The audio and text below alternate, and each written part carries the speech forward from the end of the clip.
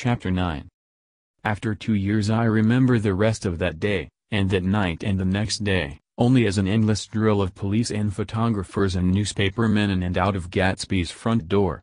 A rope stretched across the main gate and a policeman by it kept out the curious, but little boys soon discovered that they could enter through my yard, and there were always a few of them clustered open-mouthed about the pool. Someone with a positive manner, perhaps a detective, used the expression madman as he bent over Wilson's body that afternoon, and the adventitious authority of his voice set the key for the newspaper reports next morning. Most of those reports were a nightmare, grotesque, circumstantial, eager, and untrue. When Michaelis's testimony at the inquest brought to light Wilson's suspicions of his wife, I thought the whole tale would shortly be served up in racy pasquinade, but Catherine, who might have said anything, didn't say a word.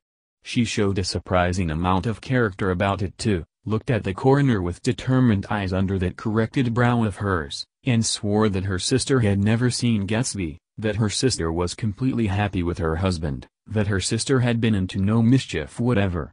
She convinced herself of it, and cried into her handkerchief, as if the very suggestion was more than she could endure. S. Wilson was reduced to a man deranged by grief in order that the case might remain in its simplest form. And it rested there. But all this part of it seemed remote and unessential. I found myself on Gatsby's side, and alone. From the moment I telephoned news of the catastrophe to West Egg Village, every surmise about him, and every practical question, was referred to me. At first I was surprised and confused, then, as he lay in his house and didn't move or breathe or speak, hour upon hour, it grew upon me that I was responsible, because no one else was interested, I mean, with that intense personal interest to which everyone has some vague right at the end. I called up Daisy half an hour after we found him, called her instinctively and without hesitation. But she and Tom had gone away early that afternoon, and taken baggage with them. Left no address? No. Say when they'd be back? No. Any idea where they are? How I could reach them? I don't know. Can't say. I wanted to get somebody for him. I wanted to go into the room where he lay and reassure him, I'll get somebody for you, Gatsby. Don't worry. Just trust me and I'll get somebody for you. Meyer Wolfsheim's name wasn't in the phone book. The butler gave me his office address on Broadway, and I called information, but by the time I had the number it was long after 5. And no one answered the phone. Will you ring again? I've rung them 3 times. It's very important. Sorry. I'm afraid no one's there. I went back to the drawing room and thought for an instant that they were chance visitors, all these official people who suddenly filled it.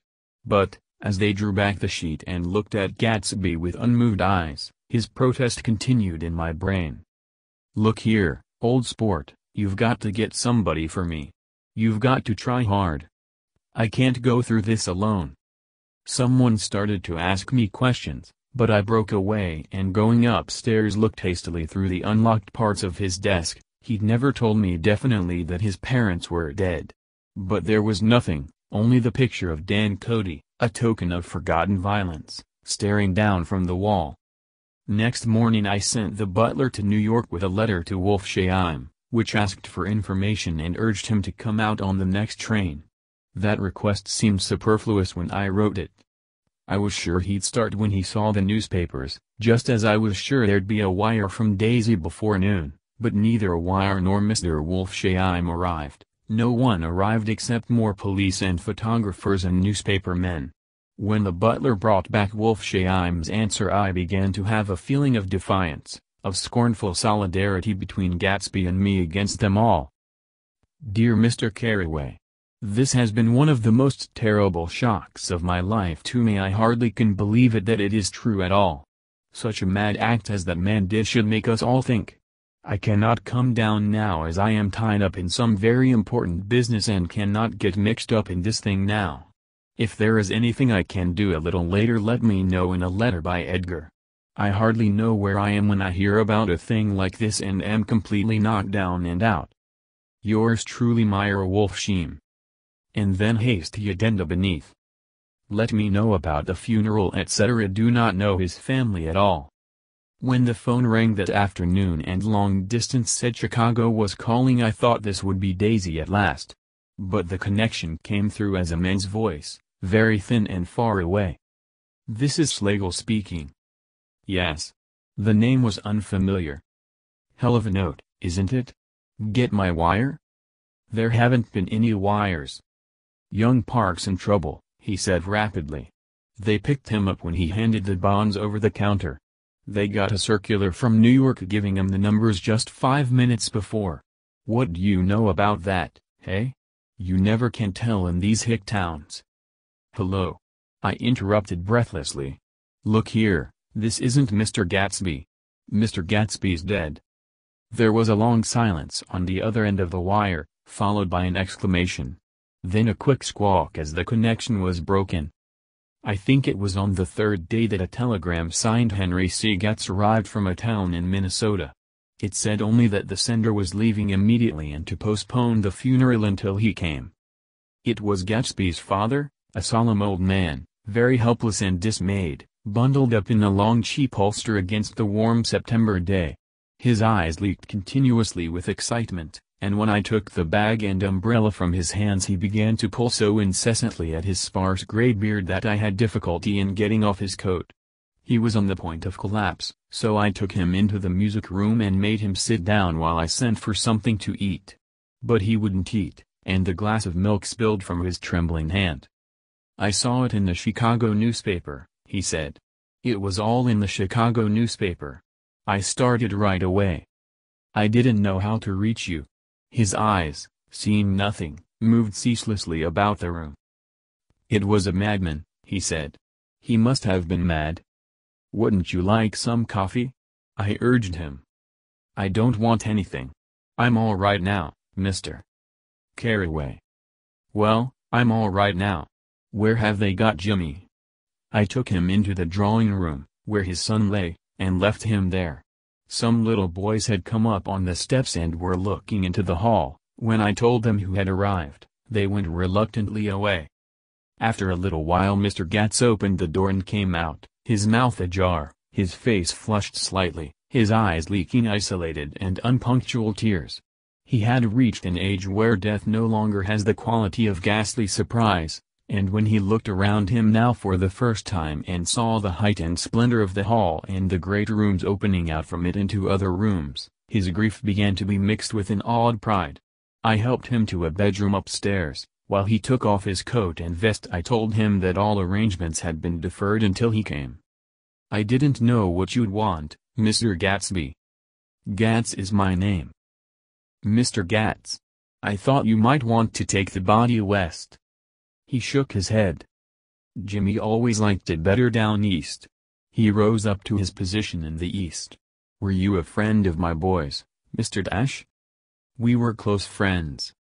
He had a big future before him, you know. He was only a young man, but he had a lot of brain power here." He touched his head impressively, and I nodded. "If he'd have lived, he'd have been a great man. A man like James J. Hill. He'd have helped build up the country." "That's true," I said, uncomfortably. He fumbled at the embroidered coverlet, trying to take it from the bed, and lay down stiffly, was instantly asleep. That night an obviously frightened person called up, and demanded to know who I was before he would give his name.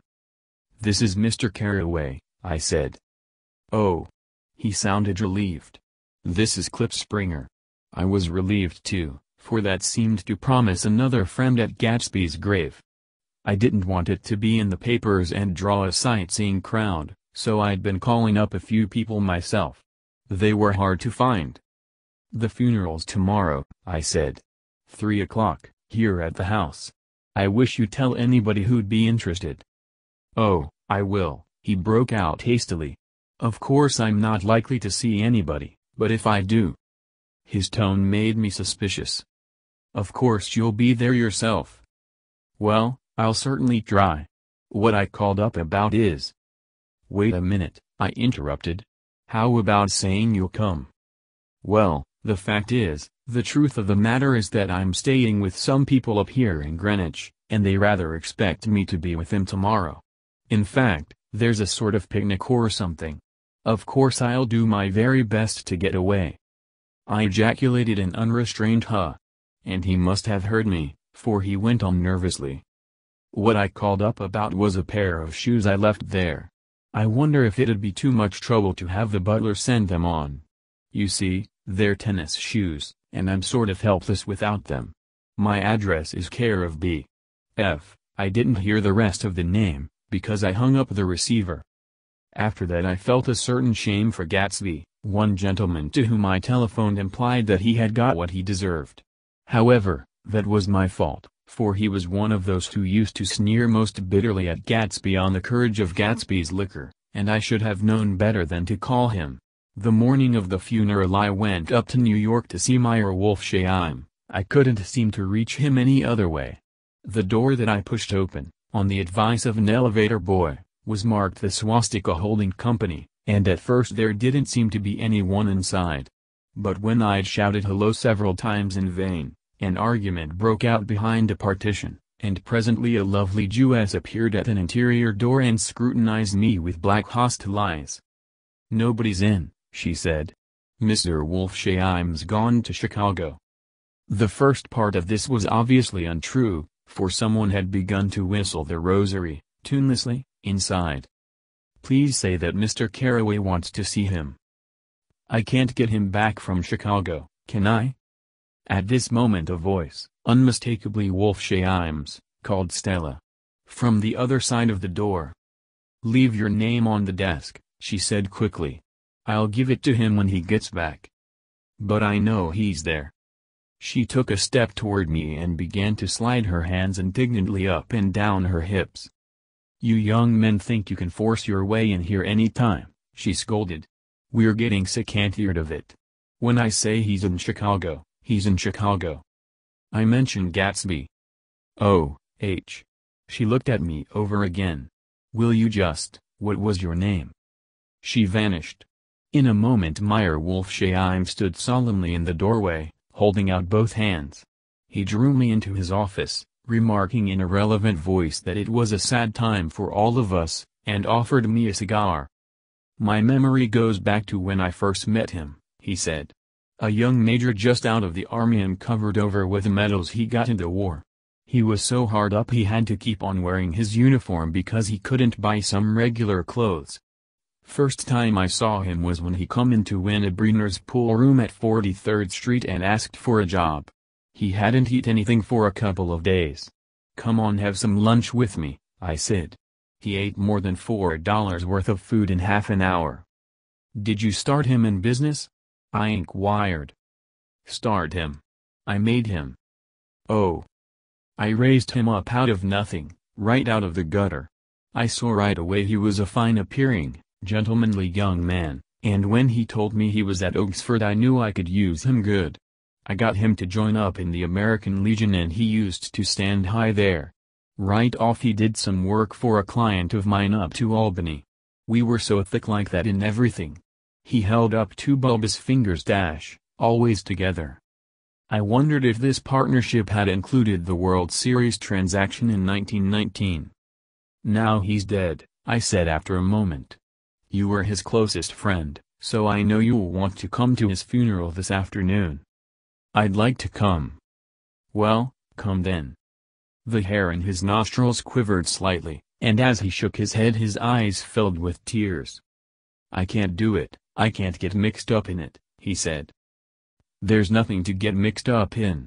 It's all over now. When a man gets killed I never like to get mixed up in it in any way. I keep out.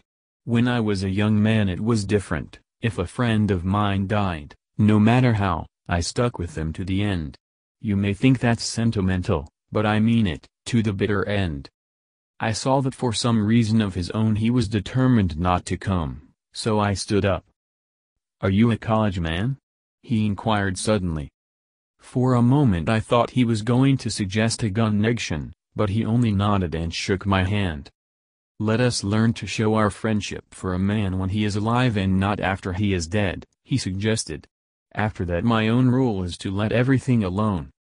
When I left his office the sky had turned dark and I got back to West Egg in a drizzle. After changing my clothes I went next door and found Mr. Gats walking up and down excitedly in the hall. His pride in his son and in his son's possessions was continually increasing, and now he had something to show me. Jimmy sent me this picture. He took out his wallet with trembling fingers. Look there. It was a photograph of the house, cracked in the corners and dirty with many hands. He pointed out every detail to me eagerly. Look there. And then sought admiration from my eyes. He had shown it so often that I think it was more real to him now than the house itself. Jimmy sent it to me. I think it's a very pretty picture. It shows up well. Very well. Had you seen him lately? He come out to see me 2 years ago and bought me the house I live in now. Of course we was broke up when he run off from home, but I see now there was a reason for it.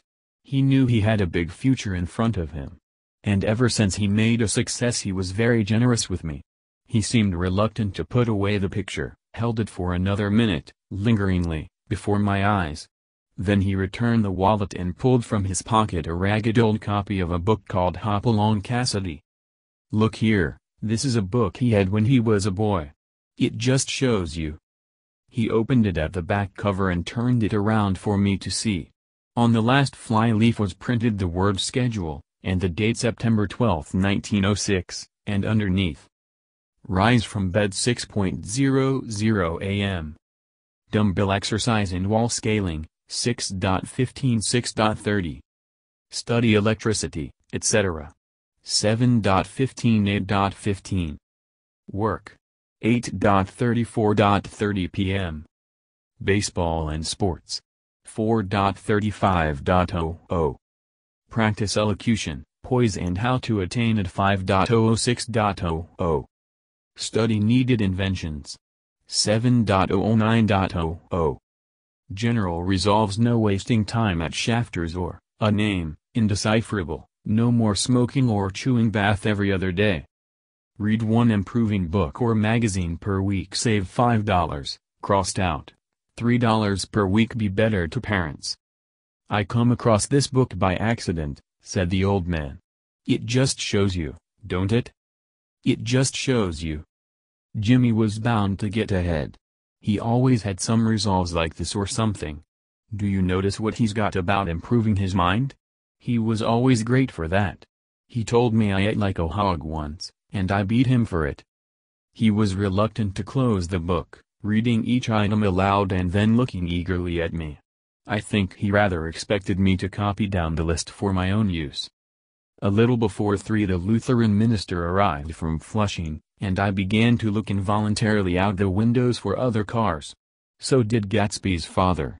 And as the time passed and the servants came in and stood waiting in the hall, his eyes began to blink anxiously, and he spoke of the rain in a worried, uncertain way. The minister glanced several times at his watch, so I took him aside and asked him to wait for half an hour. But it wasn't any use. Nobody came.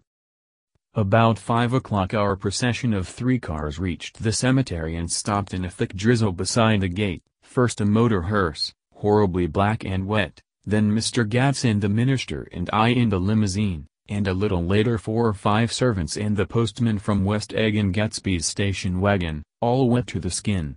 As we started through the gate into the cemetery I heard a car stop and then the sound of someone splashing after us over the soggy ground. I looked around. It was the man with owl-eyed glasses whom I had found marveling over Gatsby's books in the library one night 3 months before. I'd never seen him since then. I don't know how he knew about the funeral, or even his name. The rain poured down his thick glasses, and he took them off and wiped them to see the protecting canvas unrolled from Gatsby's grave. I tried to think about Gatsby then for a moment, but he was already too far away, and I could only remember, without resentment, that Daisy hadn't sent a message or a flower. Dimly I heard someone murmur, "Blessed are the dead that the rain falls on," and then the owl-eyed man said amen to that, in a brave voice. We straggled down quickly through the rain to the cars. Owl Eyes spoke to me by the gate. "I couldn't get to the house," he remarked.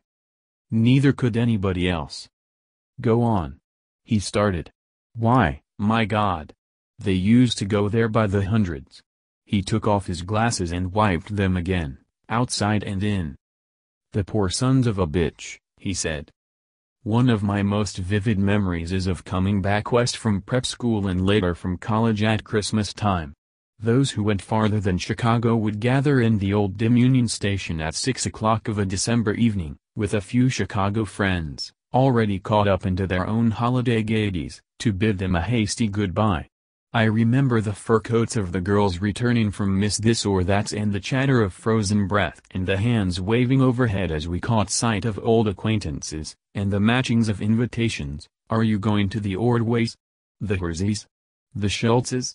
And the long green tickets clasped tight in our gloved hands.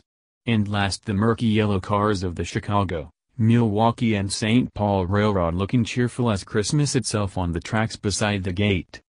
When we pulled out into the winter night and the real snow, our snow, began to stretch out beside us and twinkle against the windows, and the dim lights of small Wisconsin stations moved by, a sharp wild brace came suddenly into the air.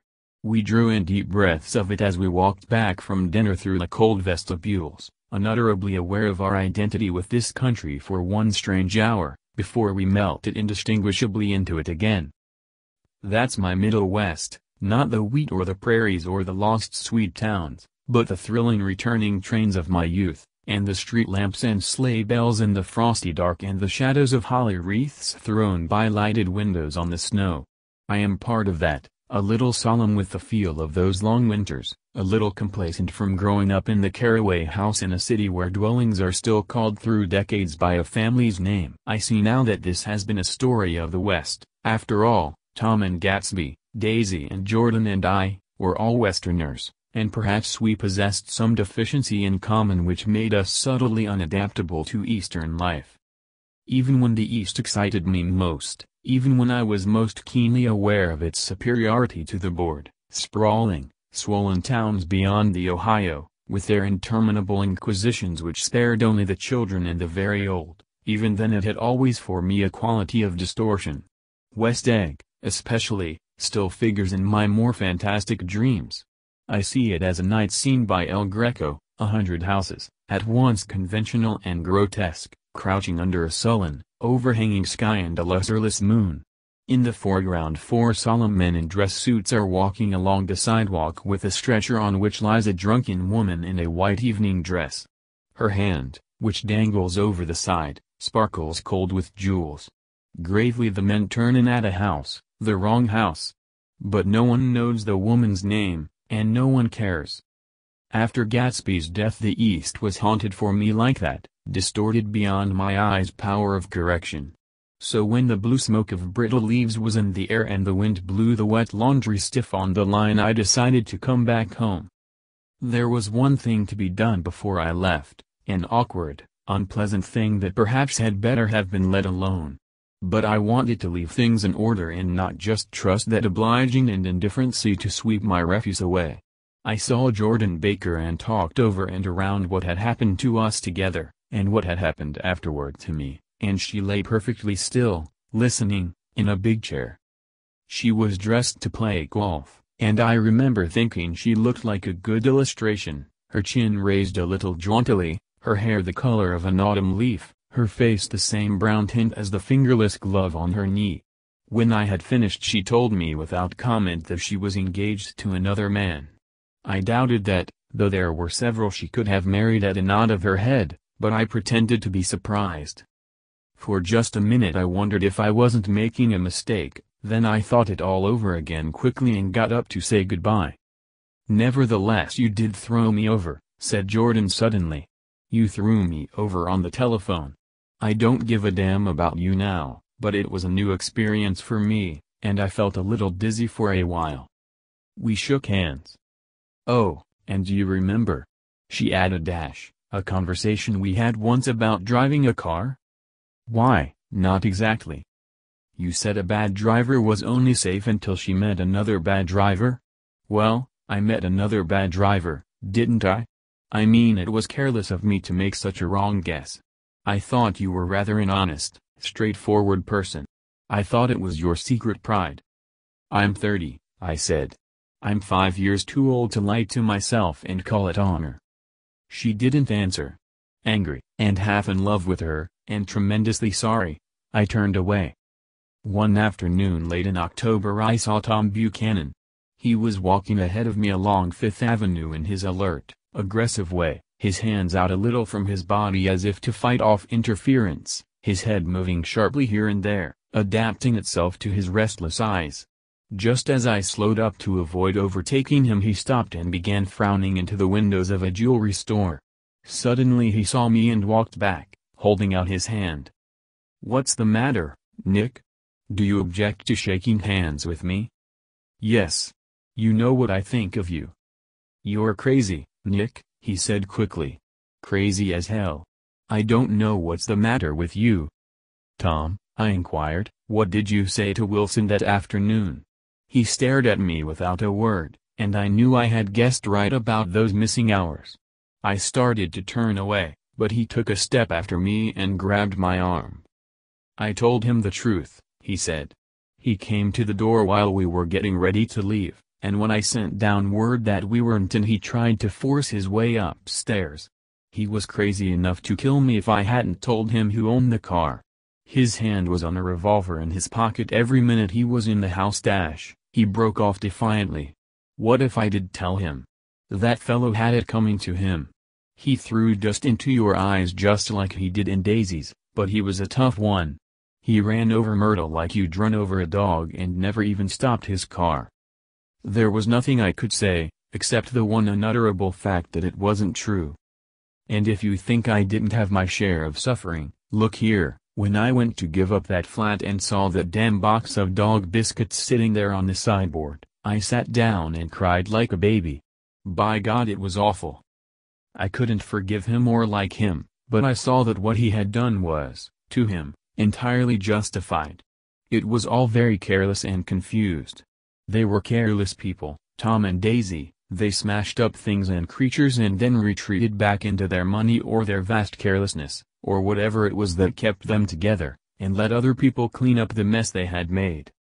I shook hands with him. It seemed silly not to, for I felt suddenly as though I were talking to a child.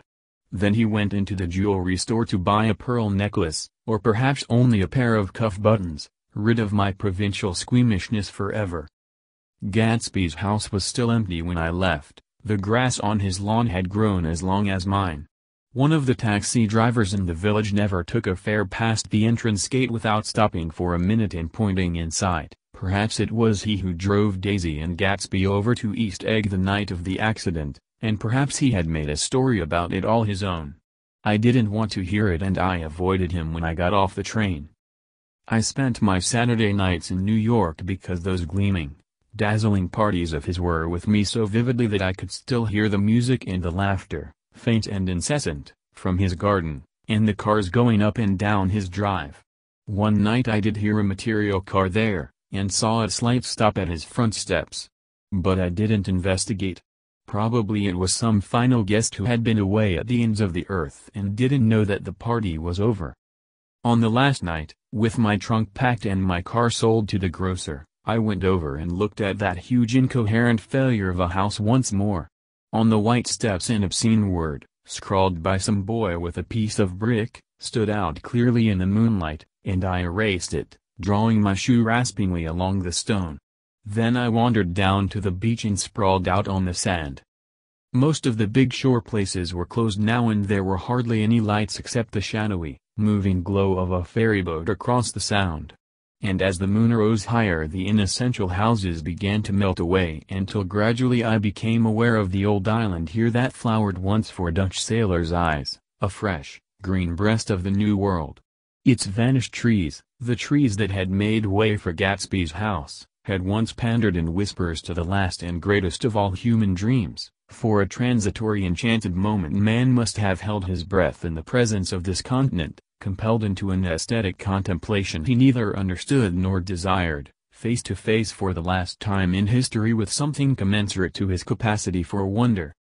And as I sat there brooding on the old, unknown world, I thought of Gatsby's wonder when he first picked out the green light at the end of Daisy's dock. He had come a long way to this blue lawn, and his dream must have seemed so close that he could hardly fail to grasp it. He did not know that it was already behind him, somewhere back in that vast obscurity beyond the city, where the dark fields of the Republic rolled on under the night. Gatsby believed in the green light, the orgastic future that year by year recedes before us. It eluded us then, but that's no matter. Tomorrow we will run faster, stretch out our arms farther. And one fine morning. So he beat on, boats against the current, borne back ceaselessly into the past.